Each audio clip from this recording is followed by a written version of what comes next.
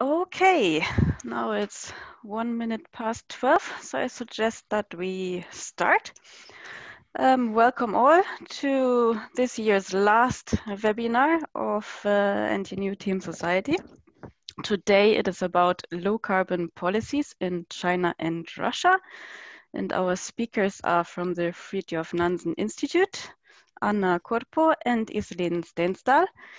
And we have a discussant affiliated to the University of Bergen and the Norwegian Institute for International Affairs, Hans-Jørgen Gåsemyr. Before I give the word to Anna, I would just shortly say what Team Society is.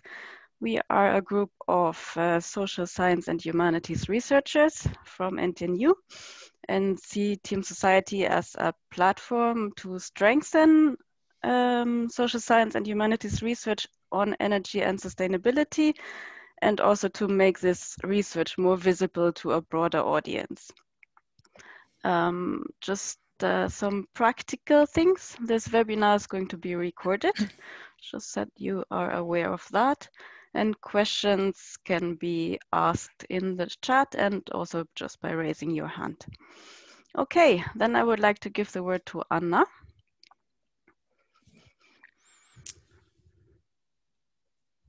Thank you.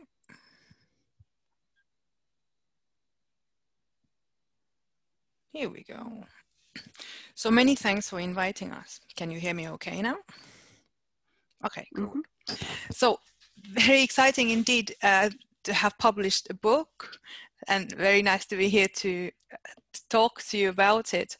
We're three authors, Iselin, who's here, and also Maris Korsnes. And it's been an interesting and fun project funded by the Norwegian Research Council. So our topic was informal institutions in policy implementation, and we were comparing low carbon policies in China and Russia. And it was Edward Elgar who published our book just now in November. Unfortunately, we haven't received the copies yet. I don't think Iselin, you have either. So they are on their way, but we can't waive the book, which would have been fun. So Iselin will show you a picture of it in the end, because she will then go on with the some case studies. So indeed, our project was based on case studies, and we were using different kind of materials. Interviews were very important when we're identifying the informal institutions. So the starting point for us was that the governments must have sufficient capacity to implement policy if they want to commit to greenhouse gas emission reductions on international level. But because it's not so easy always to succeed with policy, we were interested in the role of informal institutions because we propose that they influence why policies succeed or fail in these countries where informal institutions are quite important part of the polities. And the weakness of formal institutions and the importance of informal institutions it brings uncertainty to the outcome of policy processes. So we were very interested in how different stakeholders were kind of making use of informal institutions and whether they were aiming to achieve the formal policy goal or whether they were actually trying to divert this. And of course, we were to some extent comparing these two countries. So first, I'll just quickly outline the theoretical concepts of formal institutions. These are the environmental policy we're looking at. So they are rules and procedures which are created, communicated, and enforced through channels which are official. And these are laws and regulations mostly. And then their kind of counterpart are the informal institutions, which are socially shared and mostly unwritten rules, which are then created outside the officially sanctioned channels. And they can support or hinder the implementation of the formal institutions, so policy goals. And if formal institutions are weak, so it means that the regulations are for instance, there might be something missing, or they might just not be so very well defined. That tends to leave more space for informal institutions, so some other arrangements to get the policies implemented. And in some cases, it almost looks, especially in Russia, that these kind of informal institutions are almost required in order to get some formal goals moving. And of course, also non-institutional informal practices, which can hinder implementation. So it's not so simple that everything's formal or informal. And here I'm just to show you the typology of the informal institutions, the theoretical framework we were using in the book. I'm not going to go into the very details of this. It's, I promised Iselin I'm going to joke that then you can buy the book in order to get more information about this. But just to say that when you look at the outcomes axis on effective formal institutions and ineffective formal institutions, there we are really talking about how well the formal policies are defined and how well are they really linked to the policy framework. So previously existing policies. Whereas if you look at the convergent divergent axis, there we are talking about whether the informal rules, whether following the informal rules, they would lead to similar or different result that should be expected from the formal rules to be fulfilled. And here, this was Helmke and Levitsky who have first come up with this framework, but we have slightly revised it with the help of Jørgen by adding the subversive informal institutions. Then a couple of words about China and Russia as a comparison. Of course, they're both major emitters of greenhouse gases. China the biggest and Russia the fourth biggest globally. In China, the growing emissions, they are very much because the economy is expanding as well as industrial activity, of course, and because there's still many poor people in China and the welfare level is improving. Of course, the domestic coal resources are also there, the important factor. At the same time, the per capita emissions remain fairly low for China. And there seems to be political will to address the climate crisis, as we have seen that China is already looking towards carbon neutrality by 2060. This is unfortunately not the case and the story in Russia, where the per capita emissions are high due to inefficiencies in energy use and of course vast amounts of domestic fossil fuels available. So of course emissions did decline when the Soviet Union collapsed, but there hasn't really been very much action on the climate policy front since, and emissions are slowly growing, and the political will part is not there like it is in China. There are no ambitious climate targets in Russia, but still at the same time climate action tracker still considers both of the countries as insufficient in terms of Paris Agreement targets. So Russia is slightly more insufficient than China, but they both have quite a long way to go still. So now, then I'm going to go through my Russia cases briefly. I had actually, in the book, I have 3 cases. But here I have put them in the format of 2 cases because the case 2 is really, this A and B are under the same legislation. So in the book you would find 3 chapters on Russia cases and 2 on China, but for this reason. So the associated petroleum gas flaring in Russia, it was an interesting case in terms of a climate effect, of course. It's about the emissions that originate from oil wells when oil is being drilled and taken out of the ground. So the Russian government, it established a 5% maximum flaring limit from 2012 and established accelerated fines for those who were not achieving this formal policy goal. But still the policy goal is only partially achieved.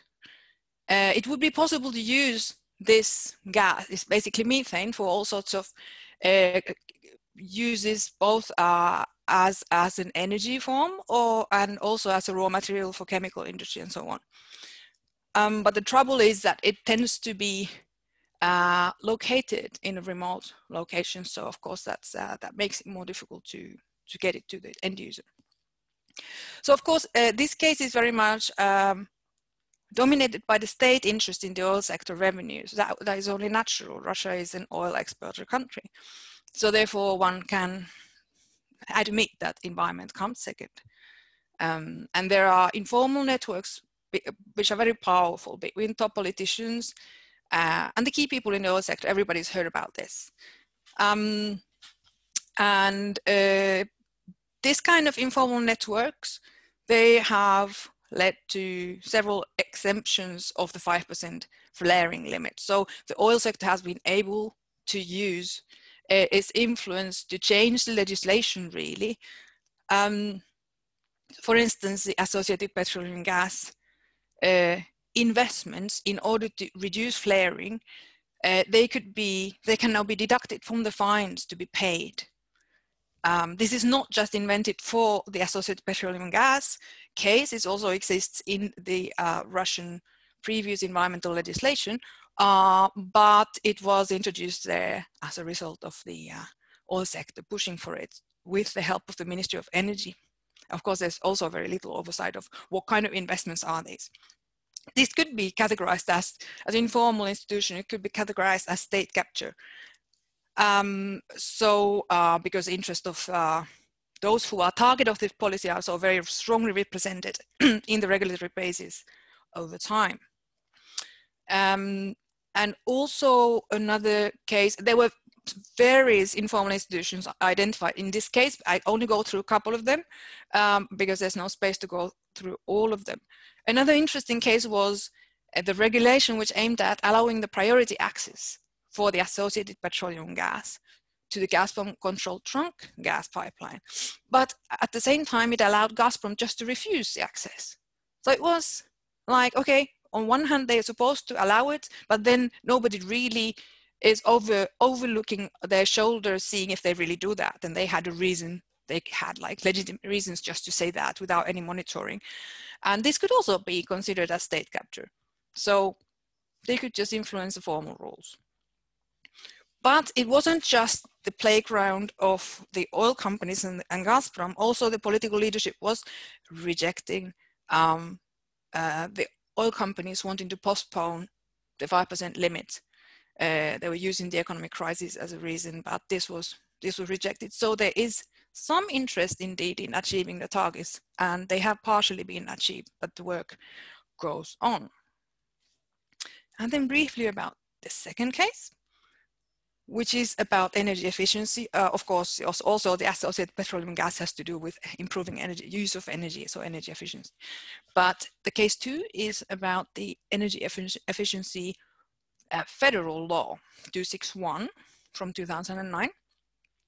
And it was quite a complicated piece of legislation, and like quite typical for Russian federal laws, it was not very finalized when it was adopted. There were almost all the parts of the law, which I'm not going to go into now. I'll focus on these 2 parts that I've been studying for this book, but also almost all parts required further legislation, further regulation, and then matching those with existing legal basis. And there still remain many gaps and uncertainties there. Very frustrating for those people and businesses who are trying to make their living out of implementing this law.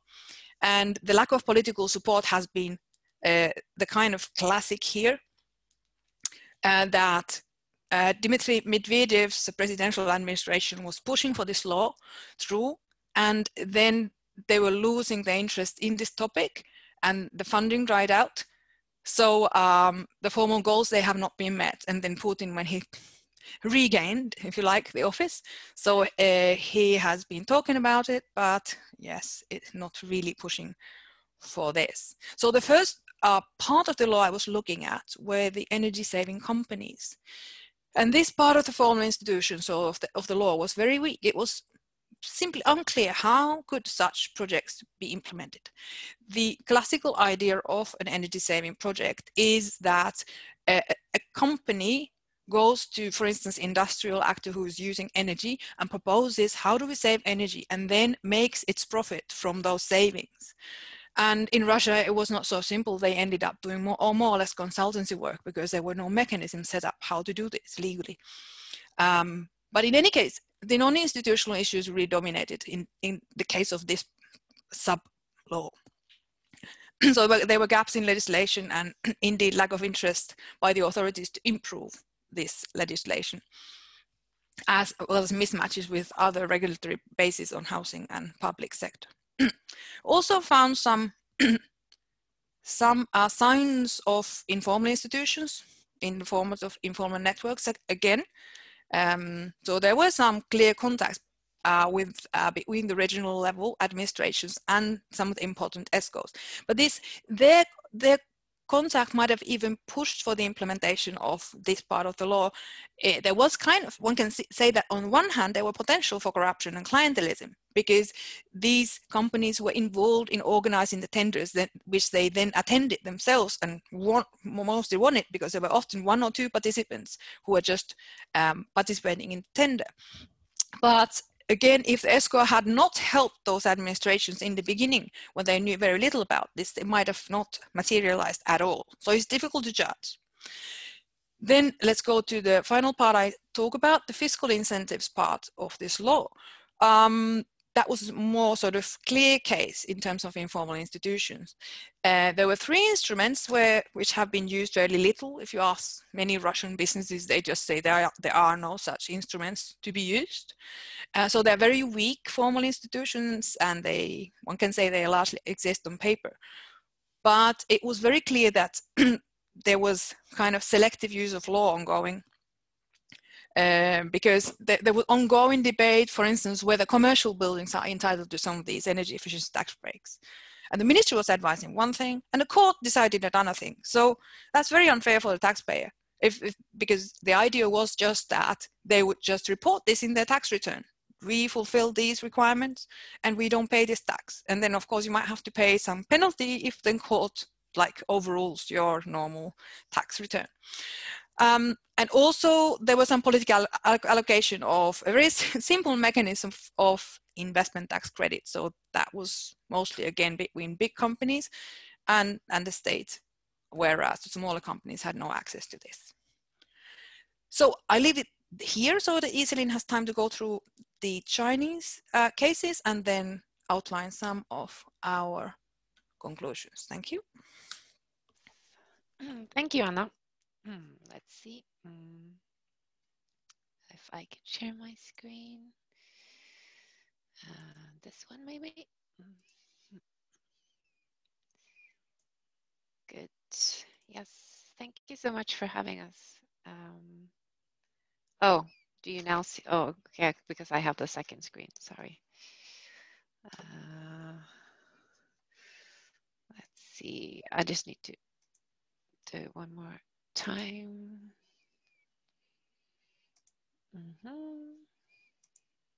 Okay, good. Here we are. Right. So,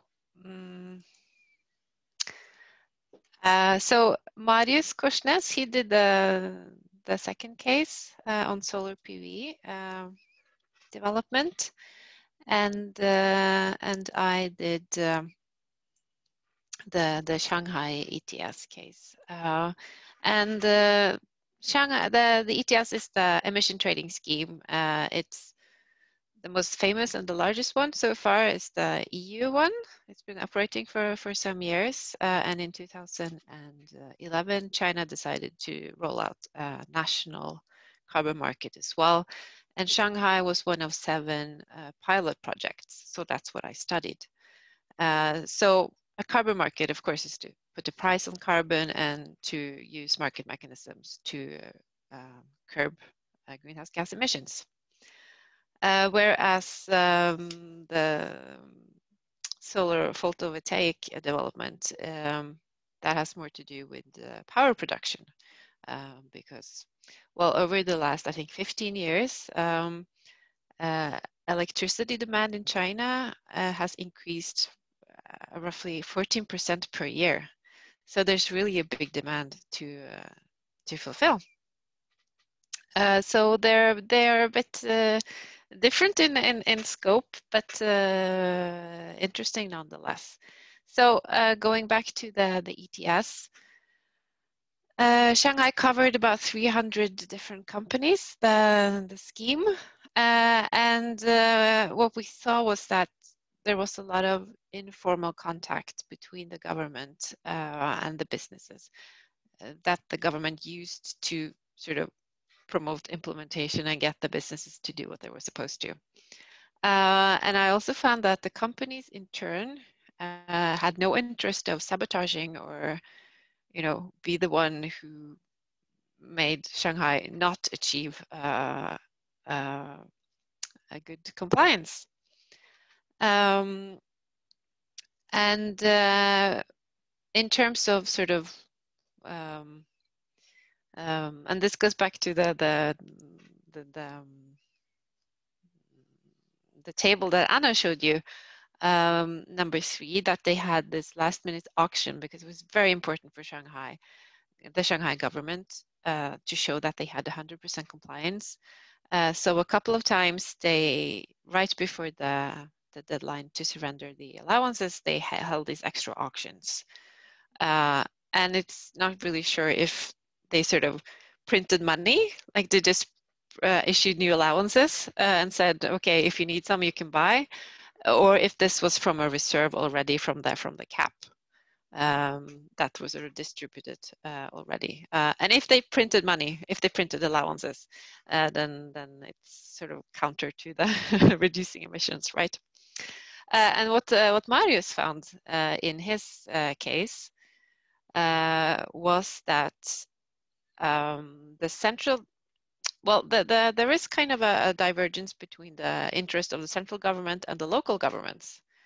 So in my case, it was just for one jurisdiction, and solar PV development is all over the country. So the local governments in total actually, you know, they installed more solar PVs than what the central government sort of set as goals. And this comes from regional competition. Because it's well, there are many many regions and many cities in China, so it's in the sort of government structure that the local governments are sort of competing for a limited amount of resources. He also found that there was a flexibility on part of the financial institutions, which helped the local government sort of exceed the central government's targets. But I mean, it's not all sort of pointing in the same direction. There was also local protectionism for places that were rich in coal. They would perhaps prioritize coal over using the solar PV generated power. And yeah, it's number 4 is kind of the same, curtailing. So not feeding the solar generated power into the grid, but choosing coal-fired produced electricity instead. Right. So if we compare the 2 countries based on our 4 cases, what do we see? So in China, it seems that it's the informal institutions are flexible, so they can support the formal goal, the informal communication, and also sort of the companies wanting to be on good terms. But we also see a self-interest, you know, that the local governments are choosing coal over solar PV.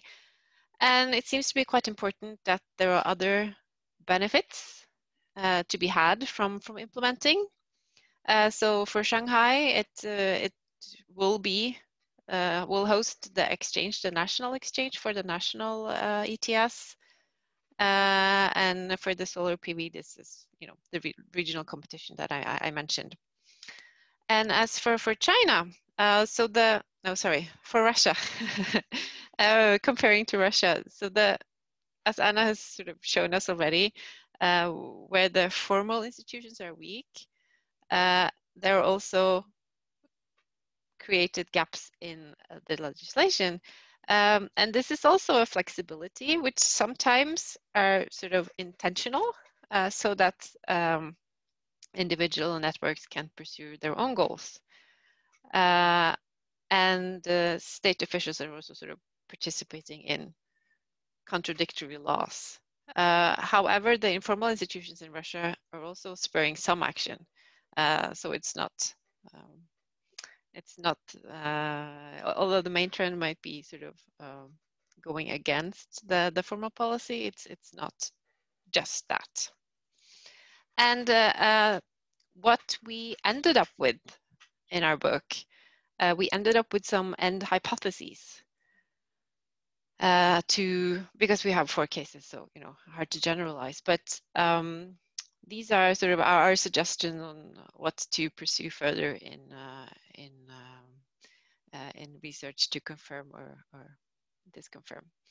So we found that the informal institutions are deeply embedded in the policy, in the polities of these 2 countries, and we found that they seem to work against, on a general level, in Russia, and more towards the formal policy goal in China. And that tells us that the informal institutions have different roles. But as I mentioned, there's also sort of a dual effect here. And we had 5 hypotheses. So what can we say about the state? Well, we see in both countries that while they have different roles and sort of use the informal institutions differently, the state is deeply involved in both countries. And furthermore, data is quite important and sort of a common red thread through our cases, because it was hard to find reliable data with high confidentiality.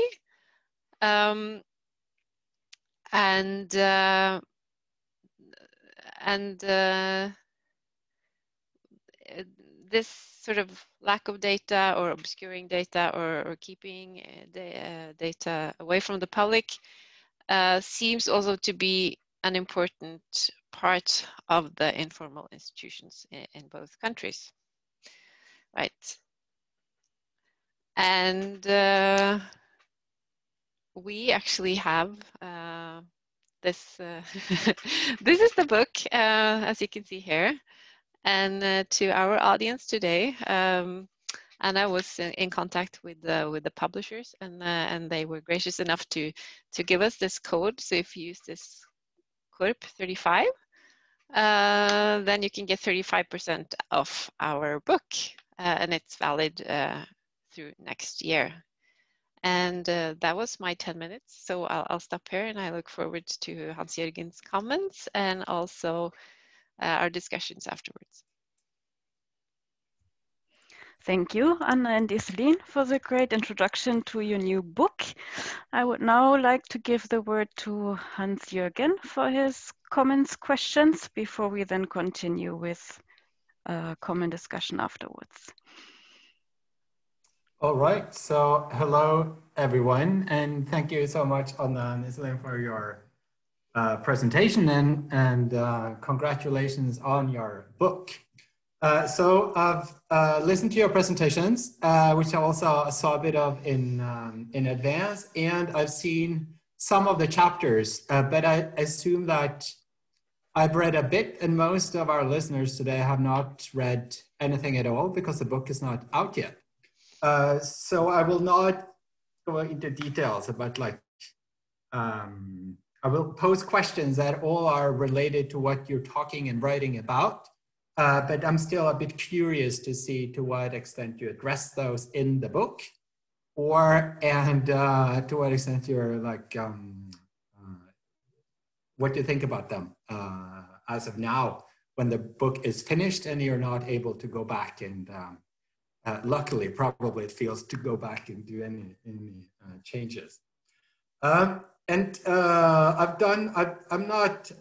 First of all, I've worked mostly on China. I don't know the Russian case so well. I do quite a bit of sustainability related work, but not especially related to climate. But I've used a lot of new institutionalist theory and the formal, informal institutionalist frameworks in my own work. So I'll start out with that, and then I have a couple of other questions related to other processes of your work. So I think both Anna and Iselin, but especially Anna, you mentioned a few times the kind of blurred lines between what is formal and what is informal, right? So in my own work, I've also still struggle with this when so-called informal institutions or practices are so widely practiced and so widely expected and so widely known. Does it still make sense to refer to them as informal? Because everyone expects them to happen. So I've started using different kind of levels of formality and kind of playing around with words like semi-formal and stuff.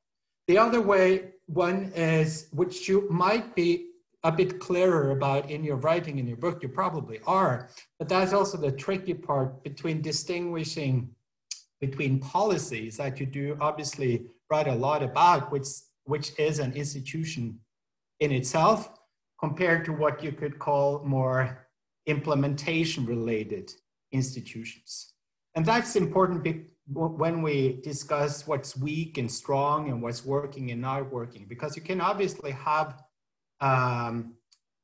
policies that we can consider weak because they don't set very clear goals or they're not very ambitious. But of course, the implementation related institutions, the actors and the processes around that might still be functioning quite well. So I was wondering your distinction between those, between Russia and China in that sense, if the main explanatory kind of difference is the ambition in terms of the low carbon related policies, or if it's the apparatus around that works to reach those goals.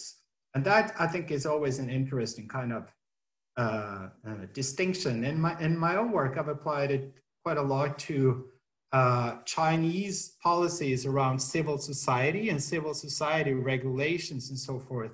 And those formal policies are very vague because the state is very reluctant to go forward with big formal changes. So lots of informal institutions that make those part of society function. But the formal policy, you can say it's weak because it's not intended to be very clear, because that gives the state a lot of room to navigate and move into control. So the distinction between like a control mechanism, or what's also in the Chinese case and probably also Russia, where informal policies or like vague formal policies is also about what you write about experimentation and also maximizing the opportunity for local communities and local governments to maximize the kind of local adaptability and appropriateness. So that in a sense is a strong policy, or you could argue it's a strong formal policy because it gives room to a lot of effective enforcement through either a combination or probably always a combination of formal and informal. So that I would be great to hear a bit more how you distinguish informal and formal and the policy versus kind of policy implementing institutions. And then, of course, being in Norway, and I don't research Norway, but quite a few I would expect in the amongst the viewers today too. So having like listened to, I think, Anna's take on the Russian low carbon policies not being very, or being a bit weak, how should we consider Norwegian policies in that sense? A very oil producing country with still high ambitions to maintain a high oil production, whilst pushing for what we are here referring to as a green shift. Is that a weak formal policy, or is it in your kind of theoretical framework? Would it be a weak formal policy, or what would it be, right? And then, of course, it's always, when we talk to researchers like myself and like you guys, to look a bit into the future. That's not something we like to do, but do we expect on China and Russia's part a tougher, and if we expect a tougher, to what extent, right? In terms of promoting tougher, low carbon related policies. And that goes to my, a couple of my more kind of softer questions, I guess, is the, I think we do way too little generally comparisons between Russia and China, and thus I very much welcome your approach. But from your understanding, what's the benefit and the struggle, or like the challenge of comparing these countries? Because they're obviously extremely different in their political system, in their history, in their institutions. Although we both refer to them as authoritarian. Of course, one country has at least an election process and a setup with a political opposition and with those types of institutions that are simply not present in the Chinese system. And of course, when we talk about policy and policy development and policy implementation, that probably makes quite a big of a difference, right? And then lastly, I would like to know, so this is, it's a monograph, right? Written by 3 people. It's not like an edited. So what's like the pain and the gain of going into that and doing that together? Because everyone who has tried to and keep trying to write a book, that is bloody hard on its own. So what's like is it easier to push each other, or is it just worse?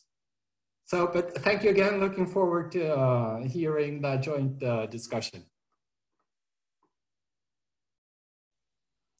Thank you. Perfect questions. Very good. I'll start from the beginning.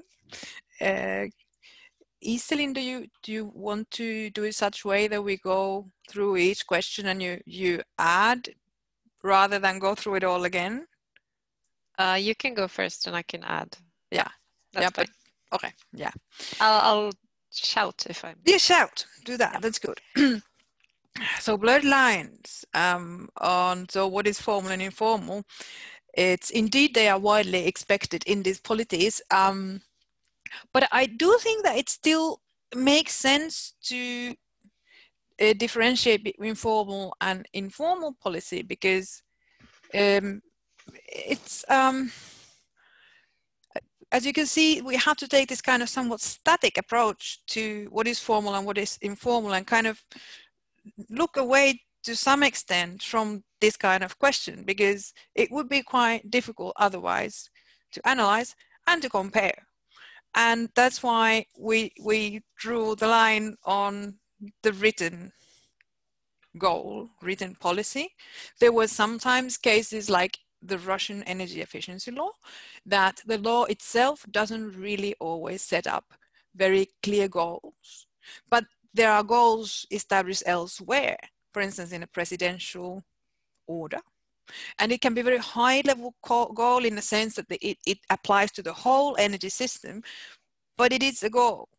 And I just feel that if we start too much focusing on how the lines are somewhat blurred, that would make it sort of like, it would make it impossible to study this question. And I think one can find many sort of explanations and details about this that does sort of draw a deeper picture of how policies get or do not get implemented in these countries, than if one gets too caught in the blurriness of it. Iselin, do you want to add something? Yeah, no, I mean, I also use semi-formal formalities when talking about China, but yeah, as Anna said, for comparisons, we kind of had to sort of set, and this was also a struggle, you know, like, okay, so is this really an informal or is it just an informality? Yeah, so but since we were actually, you know, making the same categories for the different four cases, then they had to be a bit sort of strict. Yeah.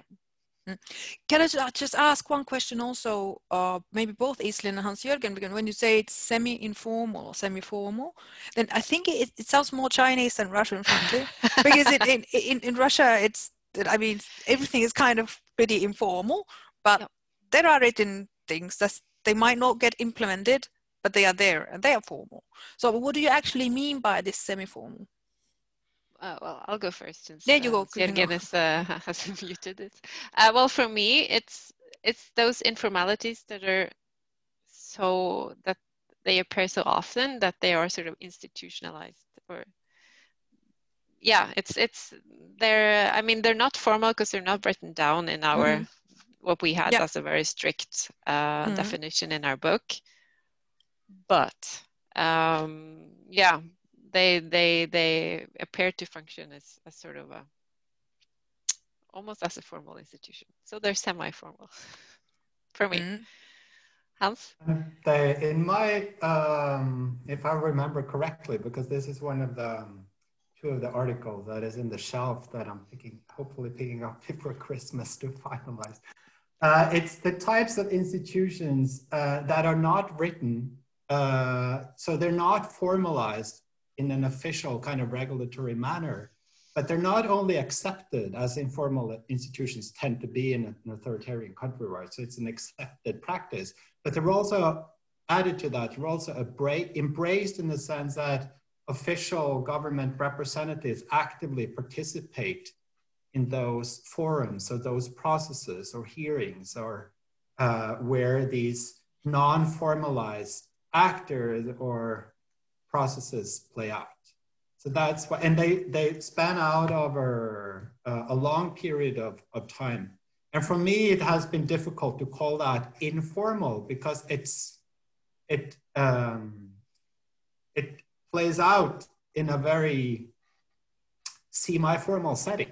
So that's why I ended up having to kind of use a marker for what's, but it doesn't necessarily mean that this will turn into a formal policy, which a policy process or institutionalization is often about. It can very often also end with a backlash.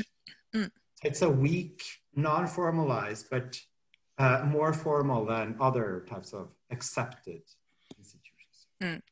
I would still include that into the categorization of informal institution because it is unwritten rule, which is probably also somewhat sanctioned, but in a social way. Whereas then, as I pointed out in the beginning, then there are these sort of non-institutional factors. They might in some cases, play out same way, but they are just like, they are more sort of private attempts to get something through. And I think at least there's some similarity to this, maybe, that they are kind of like more maybe more recognized informal institutions, so that it's quite, and as Iselin pointed out, that the state is very much involved in the informal institutions, and that's clear. It doesn't, that's no, to us it was no criteria to call something formal because the state actions often are informal in these countries. I think we should move on if we were to. Yes, we should. I know, but there's just really interesting questions. That's why I get stuck. Sure. Let me see what was next. The policies. Yes, implementation related policy. Did you have something to that, Iselin? Yeah, so in the China literature, which Hans and I know, so this is, I guess, the flexibility or the intentional vagueness of policies, or sort of hailed as one of the reasons why the party state is successful and sort of adapting to new situations. But I think we didn't really compare and say that the Shanghai ETS was unambitious, whereas the central goal for the PV installation was ambitious. That was not sort of a judgment we did in the book. We just took the goals as matter-of-factly and then tried to see did they actually achieve their goals. Yeah, that's... Yeah, maybe the interesting part was also that in Russia there was even a terminology on this, that there were policies which were kind of labeled as grazing fields. Some regulation had some element which was kind of installed there by someone who then could see someone else, some contact taking, you know, making the most of it through informal institutions. So there was, in both countries, there were these elements. Maybe just then the question about the distinction between Russia and China on the ambition. Yeah, indeed, that was one thing that becomes obvious in terms of climate policy, and we actually have sought more money to study it. What kind of factor is that in policy implementation as well? But it would indeed seem that the Chinese approach is much more ambitious, and it reflects into this particular policy type, and that's why we also obviously couldn't generalize from climate policy study into the more sort of wider Chinese sort of policy implementation realm, as Hans-Jørgen was also pointing out, that there were other policy types which do not follow this pattern. Then on the Norwegian policy, not sure.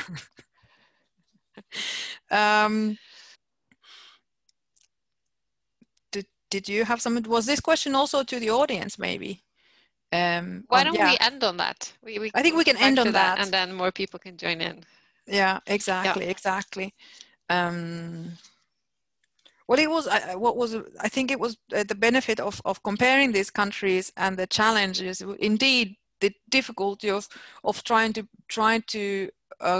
make somehow the analysis sort of like static enough in order to have something to compare. And of course, the challenge is always try to find data in both China and Russia slightly different ways, and know what data you have. What does it actually, where did it come from? Can you rely on that? That was one major thing. But this is a very wide discussion. All the kind of problems you get from trying to compare these two policies, which Hans-Jørgen was already pointing out, have very significant differences. So I don't think we can like finish this discussion here. Monograph by 3 people. It was fun, I think. We divided it such a way that I was responsible for a lot of the theoretical background and coming up with this theoretical framework, and Iselin and Marius were then sort of working with me on that, but I took the lead on writing those, and we all took the lead on writing particular case studies. And then I think it seems to me that it worked well. It would have been a very different book if I had sort of like sole responsibility of writing some parts. So yeah, so for me, I think the benefit of comparing China and Russia is yeah, there are differences, but often they are sort of lumped together, you know, because they're not non-democratic, and so to sort of challenge that and sort of actually show the differences with details, I think that's one benefit. But it was also a struggle, because it became very clear that we understood the world from where we came from. So we kind of had to, I am by no means a Russia expert, but there was a lot of familiarizing and discussing. So I think Marius and I probably had a sort of more positive view of informal institutions going into it, whereas Anna's was more negative, just sort of based on what we knew, right? In China, it can sort of, yeah, it's the grease that greases the wheels, whereas in Russia, it seems to be a more negative aspect of the polity. So yeah, that was just sort of finding a common ground, I think was a challenge. But when we sort of got there, I think it was also something good and a bit different from other more edited volumes where people just sort of send in their research, and someone writes a introductory chapter and a conclusion. So it's a much more worked through theoretical framework and cases and conclusions. Yeah. And the future. Anna, you want to go? What's the Russian climate future? Oh, you're on mute. You go first. Yeah. Oh, okay. So for China, I'm quite optimistic. Of course, we're nowhere near sort of reaching the 1.5 degree temperature rise. However, I think it's quite positive that Xi Jinping in September announced that China aims for carbon neutrality by 2060. So this is a couple of years ago, I think 2014, they announced that they will peak before 2030 or around 2030. And now that they have sort of announced the 0 point, it's in the Chinese interest to make this hill as not as steep, sort of, what do you say, to make the peak as low as possible, because they also had to, go down from the mountain. And is that ambitious or not? I think the Chinese way of promising things internationally is to be quite conservative. So, I mean, if we're lucky, they will achieve carbon neutrality even before 2060, and peak before 2030.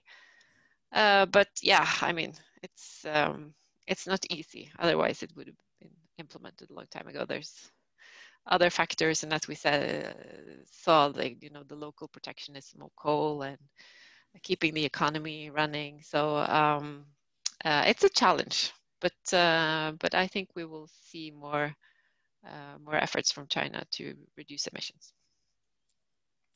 Unfortunately, I can't be as positive about Russia as Iselin was pointing out. Surprise, yeah. Well, there isn't really any ambitious climate policy in Russia. There are policies which can deliver some emission reductions. Some of them won't get implemented for other reasons, as we have shown in the book and elsewhere.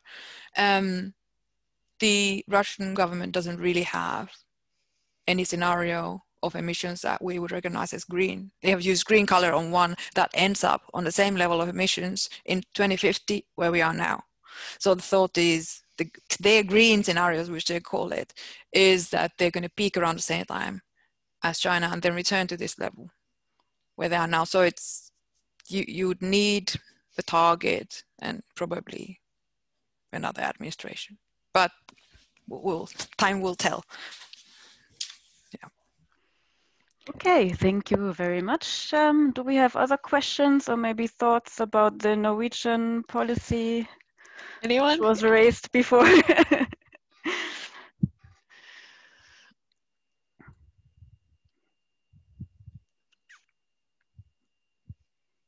I don't know if you can raise your, Thomas, you have raised your hand. Yeah, sure, I can. I didn't want to ask actually about the Norwegian policy, but I had a different kind of comment question, if that's okay. So thanks a lot for the great presentation. Really interesting stuff. So I was wondering, as I was listening both to the discussant and to your presentation. So yeah, I guess we might come to this from slightly different sides of things. And this whole discussion about institutions, I mean, it's a huge thing across the social sciences, isn't it? And it means widely different things. It seems that what you've studied here then are some relatively distinct patterns of actions, networks, relatively closely tied to formal policymaking processes that can feed into how things get shaped and these kinds of things. So, and of course I agree, this can be both a enabler and a barrier to sort of the implementation of new policies. But I was interested in links sort of between the types of informal institutions that you've studied and I guess the wide range of other informal institutions that populate these societies, and how you think about, for instance, so one thing that struck me as I was listening to this is that, well, these can be seen as enablers and barriers to implementation of policies, but I guess they can also be seen as, for a very distinct group of actors, enablers to access to sort of the realms of formal power, whereas they're quite clearly sound exclusionary to a lot of other actors. So I was kind of interested in your reflections about the relationships between the types of informal institutions that you've studied and other informal institutions, and what their absence might tell us about these societies. I guess broad and blurry question, but if it makes sense. Who's or what's absence? No, the rest of society, basically. So you've studied here, I guess, particular groups that have access to particular discussions that enable policymaking or disable policymaking, whereas there are, of course, all sorts of other networks in society where other actors are that aren't part of these processes. Perhaps the question doesn't make sense because of our, yeah. Okay. No, it does make sense. Well, yes. For instance, I was talking about the oil case, and there, of course, they're very powerful stakeholders involved in there. So they kind of, it looks like it's them who get involved in the informal institutions, and on that sector it would be because they are the stakeholders of that sector. But if you, for instance, look at the ESCOs, the energy saving companies, they're very kind of small and I could say unimportant companies, small companies somewhere in Novosibirsk, really, who would want to make some profit from what they can do. And they might also have networks. The networks in Russia, at least, they shouldn't just be seen as like top level power networks. They're networks everywhere. And in the Soviet days, they were called blats. They were called more sort of personal networks of helping and sort of abusing the state resource, really. But in these days, it's of course gone bigger, and some of the stakeholders have been able to like grab a more significant share of what used to be the Soviet state's part, and they have gained, therefore, what we call power. And I suppose that is kind of taking it to the society level to some extent, but the society's role here in general, well, if the policy, the political system is somehow tolerated or might be changed by the society as a whole, and if kind of things go too intolerable or crazy, I suppose there could be some kind of a change of power. So through that, of course, you know, the society could maybe change its approach, but for now, at least in Russia, this kind of dual state that we have what they like to call democratic institutions, and then we have the actual power structure on the background, which is making use of what we call informal institutions, is the reality. Did that answer any of your questions? Yeah, yeah, sure. It's definitely. Not quite. I know that, but definitely on target. So, yeah, but there could be so much more said about that. It would be another book. Iselin, do you want to add something? I think Anna's answer suffices, and it's already 1 o'clock, so I waiver my right to speak. Great. So if there's no urgent question from the audience, I would like to thank the speakers and the discussant, and also say that the webinar will be available on the website so that we can distribute it to the people who were not able to join today. And we will continue with more webinars next year, and information will be sent out soon. Okay. Thank you. Thank you. Thank you. And if you do have further questions later on, just send us an email. We're keen to talk about this because we spent so much time studying it. That's true. So, many thanks to everybody.